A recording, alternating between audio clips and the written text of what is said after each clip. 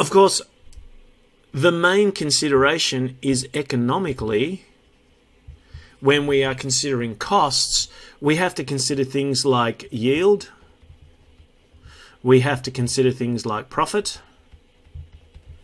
We have to consider things like waste. Oops.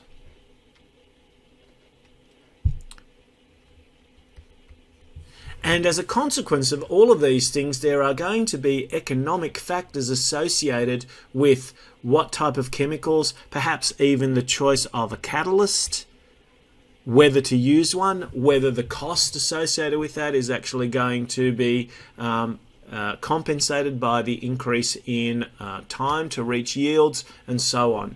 And of course, if the system that we're looking at is an equilibrium system, then there may be other factors that we've got to consider, such as high pressure may be a really important factor, but it might also mean high enough pressure may increase the risk associated with safe practice.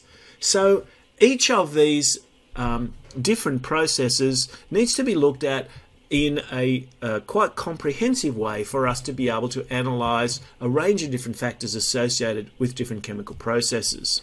There are always going to be often four key considerations that we're going to need to think about whenever we are looking at any chemical process. So again, I want you to think about the fact that we're going to look at a number of chemical processes or reactions, some of which have commercial implications, many of which will actually,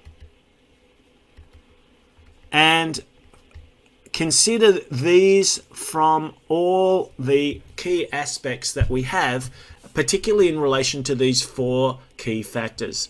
So the first one is always chemical, and chemical is often related to yield, which is often related to reaction conditions.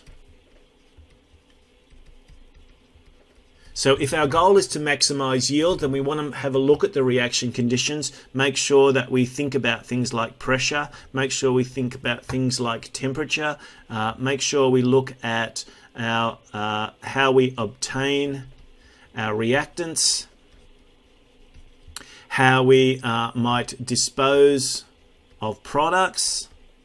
It may well be that we have a product that is desired, but we might also have a byproduct or a waste product that we don't desire. What are we going to do with that? How are we going to deal with that?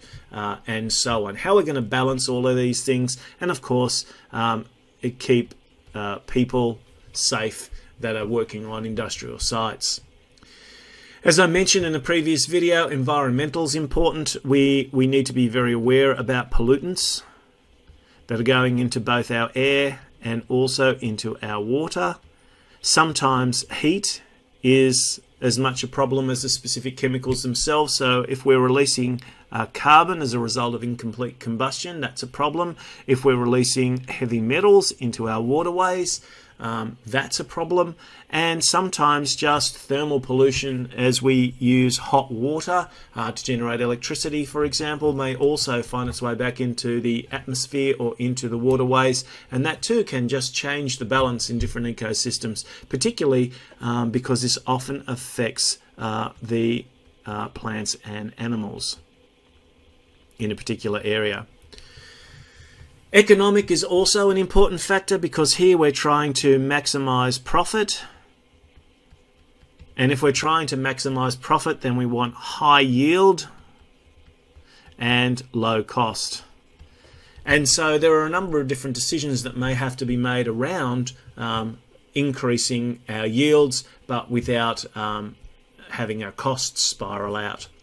Sociocultural is often linked back to the environment, so this may be the local society that's living in an area around an industrial site, for example. It may be something that has global implications. It may be chemicals in the soils. It may be something that is in the waterways. Maybe it's something we specifically added. So for example, if we look again at the example that we had for the water treatment, part of what we do with water treatment for drinking water is to actually put things in there for the benefit of people, such as fluorides or chlorides, either for dental health or to kill microorganisms that would have a negative impact on the people who are drinking the water. So these are all the different factors that we want to consider when we are looking at monitoring reactions, and especially when we're looking at monitoring the environment to see what sort of impact our chemical processes are having on the environment. We're going to look at 3 different areas when we look through this topic, one of which is looking very much at our waterways and the different ions that are present in water. Another is looking at our organic compounds and how we can identify different organic groups. And then we'll put everything together at the end to have a look at a few case studies where each of these factors we can pull out in a bit more specific detail. So I hope this has been a good little overview. There's certainly a lot more specific detail to come. Thanks for watching.